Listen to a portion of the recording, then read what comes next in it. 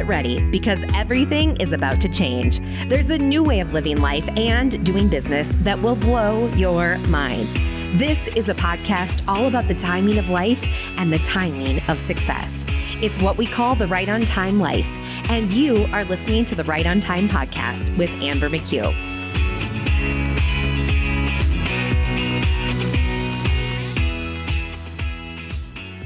Hey, welcome back to the Right on Time podcast. I'm your host, Amber McHugh, and we are going to be digging in today to the current state. What is the current state? A little bit of productivity, a little bit of getting clear on where it is that we want to be going, and some insights and some recommendations and some lessons learned I have to share with you about that. And then a little bit of what this means for me and some ahas that I have recently had too. So some behind the scenes. It has been a minute since I have sat down with you, and there's a reason for that. In fact, it was Monday of this week that I realized my productivity was terrible. I had lost all gains in any productivity I had had. And I went into our quarantine situation, actually, when we returned from Ethiopia in mid-March, I went into quarantine and I was like, I was born for this. I was so crazy productive. And I looked at my personality type, I'm like, yeah, you can thrive in quarantine. Then about 4 months in, I realized my productivity was plummeting. It was going down, down, down, down, down. As I sat down on Monday, I had to ask myself, what has happened here? What has happened? I was unbelievably productive. I was doing a lot of work. I was getting a lot of good work done under very challenging circumstances that we have all experienced and gone through in what is the year of 2020. And I realized that ever since we moved into our sixth and final house of 2020, we are in the place where we are going to be for the rest of this year and likely longer, but the place that we're at least going to be through the end of this year. And I had been working from the kitchen table ever since we moved into this location because we don't have furniture. We moved out of Ethiopia a bit quickly and a bit unexpectedly, and all of our stuff is still sitting in our house in Ethiopia, waiting to be packed, waiting to be moved, waiting for all of those arrangements to be made. And as you can expect, things are moving a little bit slow with everything that's going on, and that's perfectly fine. We borrowed a couple of beds from my mom. We got some furniture from the owners of this house. They left a couple of things for us. And we now we moved ourselves in, but I didn't have a desk yet. I didn't have a dedicated space to work. And I can work from anywhere. If you are watching a part of this episode right now, you can see that I am sitting on the floor in a bedroom and my mic is propped up on the bed and I make it work. However, I need to have a door with a lock because the children they just know who to ask, apparently. They know who to come to when they need things. And I realized that for the last month, I have been sitting and trying to do my work at the kitchen table. And then I'd move to the island. And then I might move to the living room space when they were using the kitchen and I needed some quiet space in the living room. But I was rotating and engaging and interacting for the entire month. Like we were in each other's space, the children and I. And I realized on Monday, as I was looking back and asking myself, what happened? What was working so well? And why have things shifted so dramatically? And what am I going to do to get back to that place of productivity? Now, sometimes it's not as easy as locking the door and having a conversation with my husband about me needing to lock the door. Sometimes it's not that clear. For example, we just found out that the location that we're in is going back to school remote, 100% remote for the first bit of the 2020-2021 school year. I'm not going to lie. I'm terrified. My husband will likely be back in the office at some point. He will be going back into an office for work versus working at home as well. And I will be at home alone, trying to be productive with children.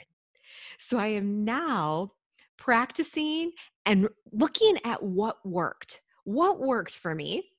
What do we need to do to make this work on a go forward basis? Because we've still got a few weeks until school starts. So I've got a few weeks here to get some good work done. So I feel really good going into this school season, but also to practice a little bit, to practice and experiment a little bit about how I'm going to keep my productivity up even when I'm working at home with the kids.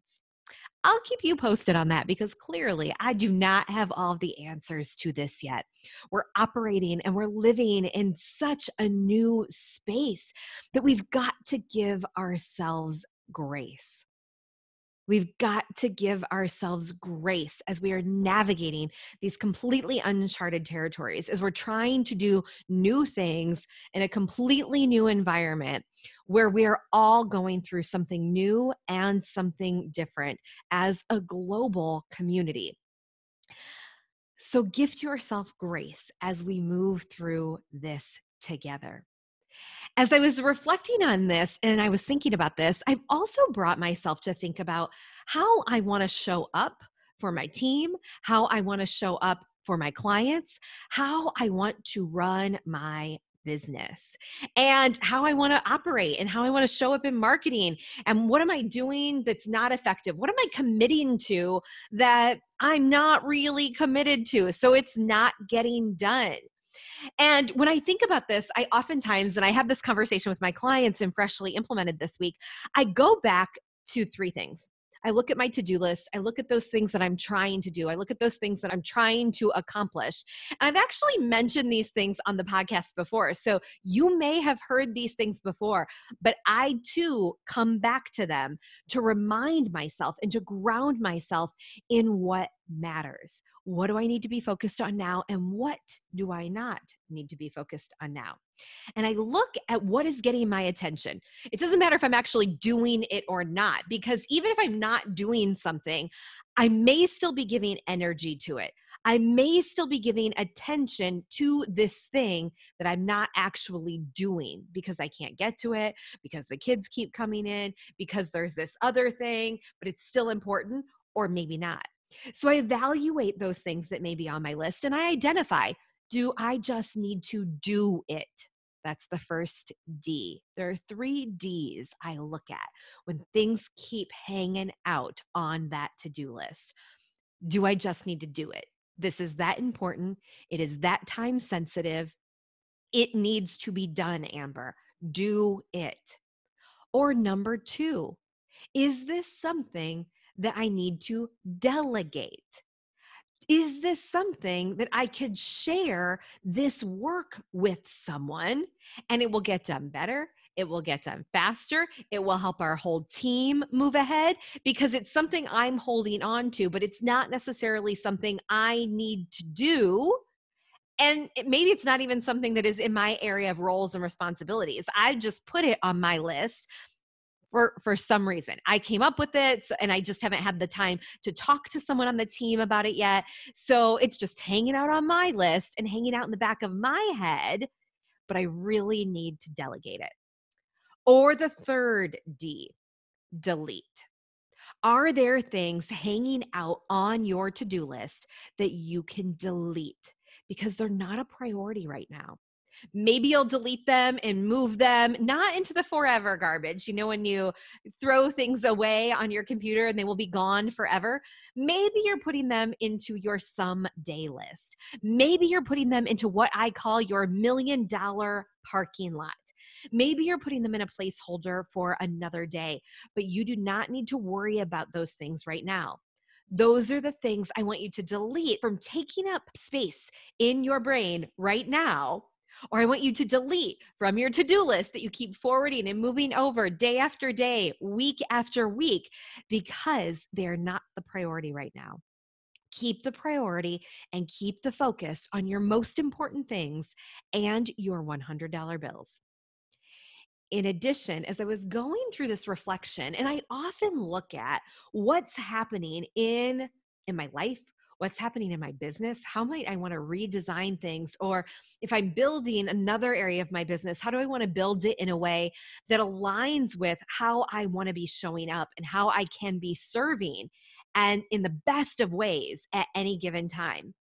And this, I oftentimes look back to, what would I have done differently? If I were starting my business from scratch, what would I have done differently? And I like to put that lens on it because that really helps me get clear and identify, oh, yeah, you need to change some things, or no, this is going good. Keep on keeping on with that thing over there because that is good. However, one of the things that comes to mind and sort of a lens that I put on is, if I were to build truly what I want, right? If I were to start from scratch right now, if I were to start from scratch, one of the things I love and that I'd be so curious to learn about would be e-commerce. I'd be curious to learn about more automation. It is my natural, innate go-to to stay very hands-on and to stay very connected and have a lot of personal connection with my clients, with my team, and I love that. But I'd be so curious to explore another aspect that we could weave into the business. So that comes to mind. And I want to share with you, if you are starting from scratch and you're thinking, yeah, I want that too, right? If you have income coming in, if you have a foundation and things are good for you right now, that gives you a baseline to build upon, to build what you really want. Whether you've got savings, whether you've got an inheritance, love it if you do. I did not have, right, an inheritance or something. I was working a full-time job when I started my business. And I built what was natural to me, right? I built my go-to. And I might have experimented and played in some other different ways first because I had the foundational income coming in through my full-time job, right? I did have foundational income. And so I want to invite you to consider looking at your startup business, if that's the phase that you are in. What do you really want to do? And if you've got that income coming in, build and learn and dive in to growing that thing that you are so passionate about right now. Like I said, it may evolve because now I've built something that is totally aligned with who I am and how I like to show up and how I naturally show up. And I'm going to keep showing up that way forever and ever. But now I've got a next interest level, right? Now, let's say on the other side, you don't have an inheritance, you don't have a savings, you don't have a full-time job or a solid, contractor, something solid that is giving you income on a regular basis. And you're in the space where you're saying, I need cash now. Then I want to encourage you to step into a space that is natural, that is innate, that you can build a bridge quickly to what you really want, that you can build a bridge quickly that will serve as the bridge to you getting what you really want, right? So oftentimes when I was coming up in the entrepreneurial world, the story was, and how I was coached, some of the coaching I received was, if you don't quit your day job and go all in on this, you don't want it bad enough. And I want to invite you to think about this differently, right? I wanted it. I wanted it so bad. I knew it was in me and I knew it was for me and I knew it was coming no matter what. The pace did not matter because at the time I had some income coming in. However, if you need cash now, right? The pace does matter. And that's when you want to flip to that space of what can I grow quickly? And what can I do that is already innate, that I already have skill around? And oftentimes, one-to-one is a very great place to go to build up quickly, right? Because it's easier to market to someone you can offer a very specific thing to, right? I can solve that very specific problem for you versus growing and learning, like I'm talking about. I'm saying, oh, I want to learn a little bit more about automations and I want to learn a little bit more about e-commerce, right? That's going to take me a little bit more time and I'm going to have to reach many more people on some of these things because it's a volume-based business model. I talk about this a lot in my programs and with my clients because I think it's so important that we not only think about what is the type of business that we want to build, but also what is the situation that we're in right now and how long is it going to take us to build that? Because it's also okay if, like me at the time, you couldn't walk away from a full-time job. You couldn't walk away from income because you have to pay a mortgage, because you have to pay rent, because you have a family that you have to support as well. And it's okay to build a bridge to where you really want to be going. But whether you're starting out or you are building the bridge or you have built the bridge and you're now ready to transition back into that thing that you really want or that new thing that you're just starting to learn about that you're excited to step into, I want you to always hold on to your vision.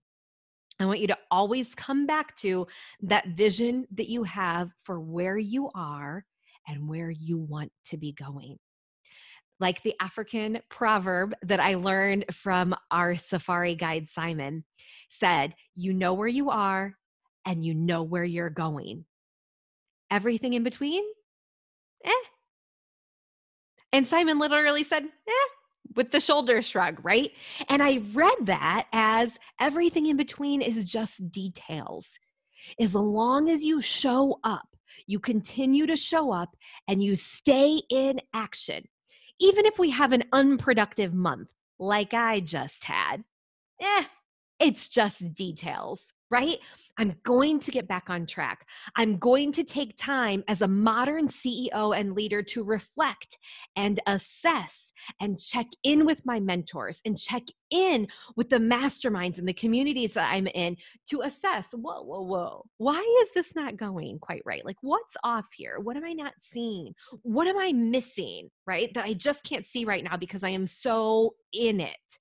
You will continue to reflect and you will continue to assess. And even if you too have had a month or two or three where you have felt a little bit off this year, it's okay because you know where you are right now and you know where you are going and everything in between. It's just details. Keep showing up. Keep taking action.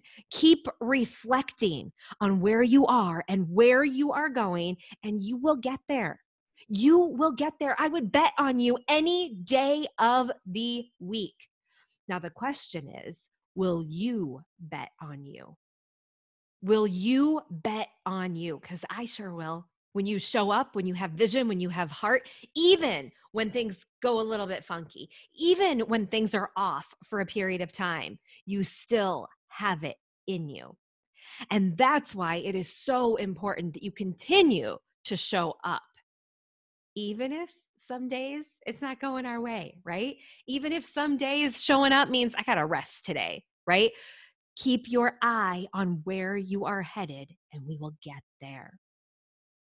In this reflection, in this season that I am also going through, reflection and reminders to continue to show up and enjoy and appreciate and be present for all of this, even the ebbs and flows. It's been important for me to remind myself of these things because sometimes it's easy to lose sight. Like when I'm getting really frustrated that I didn't get what I wanted to get done as much as I wanted to get done over the course of the last month.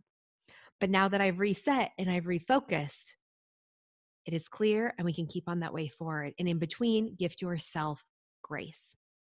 In this time and in this reflection, the other thing that I realized is that I haven't been completely real about how I want to show up. So, a little bit of real talk, a little bit of real talk. And I didn't tell you this before because I didn't even realize it before. So it is newly revealed to me as well. But I love adventure. Adventure is a core value of ours as a family. That's why we decided to live in Africa. That's why we are moving all around on a regular basis. And we are enjoying every bit of the adventure that we are on as a family, even with the challenges that it can come with, even with the challenges that it comes with outside of an extraordinarily challenging year like we are experiencing right now.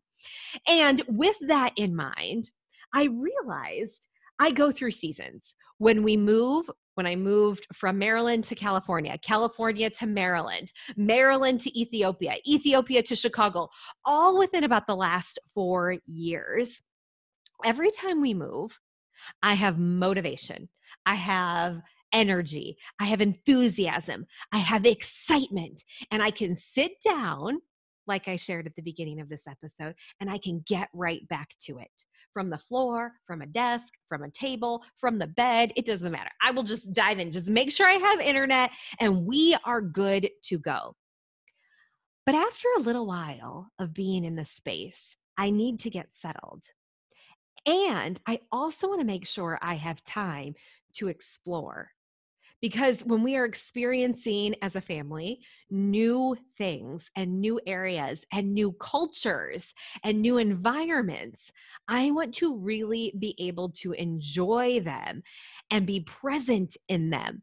And that is something I know about myself. And maybe you know something like this about yourself, but you're going against it. You're operating and you're showing up, or you're trying to show up in a different way. Let me explain a little bit more. I know that when we make these moves, I have this energy, I have this enthusiasm. I'm committed. I show up, I plug in, I get back to it. I'm on the ground. We're good. I'm going. Even when we would travel, when we were living in Ethiopia, we'd travel, pop down. Like I could be working anywhere. It didn't matter. Come back to the States for a little break. Okay, cool. Yeah, work it. Always able to flow with it. But then when we really get grounded, I also want to be able to experience it. And I cannot experience it all and be present if I'm constantly showing up on social, if I'm constantly showing up to create and market and manufacture something to share about the experience that I'm going through. I need time to experience it and be present for myself, with my family first, and then I can prepare and share a little bit better. And there are some things, of course, I'm like, oh, check this out. Oh, this is exciting. Like, and it's quick and it's easy and it's engaging and it flows. And then there are other things I'm like, I am just awestruck. I am just taking this in and I don't even have words yet. I have nothing to go with this yet. And I'm not ready to put it out there, but I was trying. And I realized now that I was going against the flow of what was natural and what was innate for me. And yes, we can do things that don't come naturally to us by practice and learning. Just like I shared that I want to continually be learning more about automations and continually be learning more about e-commerce, right? So yes, you can share and you can build upon these things that are natural. But I've also realized there are some things that I am not ready to shift or change yet. I love it when I go to a new location or when I move to a new place or when I'm traveling somewhere and I'm not trying to do anything with the situation. I am just trying to experience it and be present in that moment and let whatever unfolds unfold right on time, just as it may be. So my realization as it aligns to marketing, as it aligns to this podcast, as it aligns to the emails that you may get from me if you're a part of our community on email at ambermchugh.com, is that there will be seasons where I am quiet. And sometimes that means I might be going through a hard season. And other times it means I'm going through a really incredible season and I want to be present and I want to enjoy it. And do I wish you were there in person with me? Absolutely. Do I wish you were on our daily calls in my community with me so I could see you and freshly implemented? Absolutely. So, between all of this, one thing that is consistent is the way I show up in my client communities. There are scheduled activities. There are things I've been doing since 2013 every single week that just continue to happen, no matter where, no matter what, no matter anything. Those things continue to happen. But from a marketing perspective, podcasts, emails, social, there are times when I will step away as the Amber McHugh business and as the Amber McHugh who is showing up as a person. And I'm sharing that with you in case you have ever felt the need for a break as well, or you've ever felt the need to not continue to publish content and distribute. And I've heard people say that in this day and age, we are all content producers, right? We are all marketers. Absolutely. And at the same time, I am still just Amber. And I've got kids who say my name a million times a day. And I've got an adventurous life that I want to be enjoying and I want to continue to enjoy because that adventure and that freedom is what I was going after when I started this business. And I want to make sure that I'm showing up in integrity and being present in my life, as well as being present for my clients. So, with that, I realized we sort of run the Right on Time podcast in seasons anyway. I've shared that before. I've kind of referred to it before, but I've never fully declared that the Right on Time podcast will be seasonal. So, welcome back to the next season of the Right on Time podcast, where we keep it real. There might be breaks, but we love connecting with you. And I want to encourage you to keep showing up in whatever way feels right and aligned and authentic for you because you know where you are and you know where you're going. And if you keep showing up and you keep going down that path, you will get there. I will bet on you every day of the week. You're right on time. Catch you next time.